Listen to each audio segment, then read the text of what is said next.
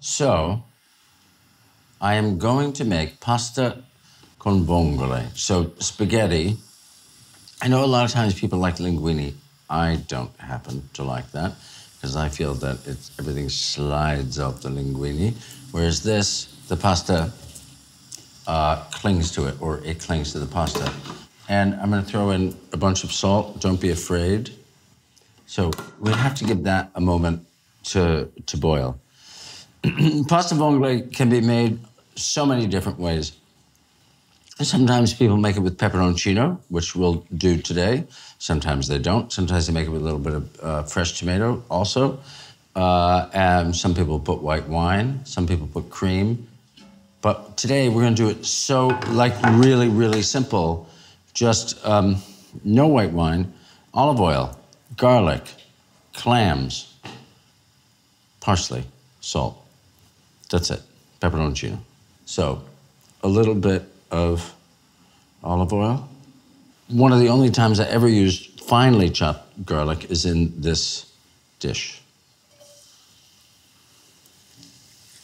You really want that to cook down and emulsify, not burn. So now the pasta is going to go in. Boiling away 9 to 12 minutes, depending upon the kind of pasta. The garlic has been cooked down. I'm gonna throw in a little peperoncino.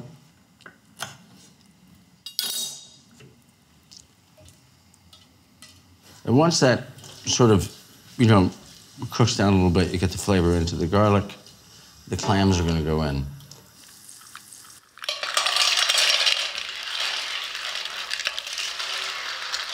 So, sometimes the pan can be scratched by the shells of the clams, but that's not happening, is it?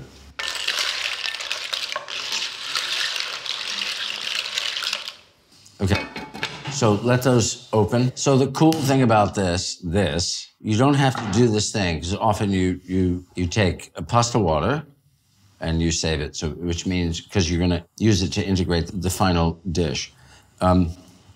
So with this, you don't have to. Pull this thing out, dump the pasta in.